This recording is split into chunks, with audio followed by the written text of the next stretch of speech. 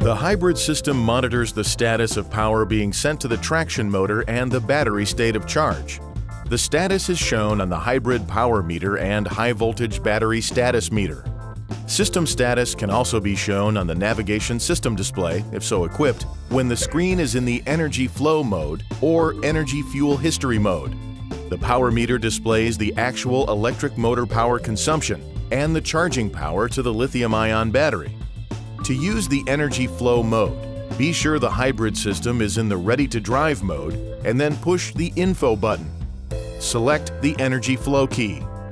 The following are displayed on the Energy Flow screen. When the vehicle is powered only by the electric motor or gasoline engine, when the vehicle is powered by both the electric motor and the gasoline engine, when the vehicle is charging the lithium-ion battery with the regenerative brake and gasoline engine, when the vehicle is powered by the gasoline engine and is charging the lithium-ion battery, when there is no energy flow in the vehicle. Please see your owner's manual for important safety information, system limitations, and additional operating information.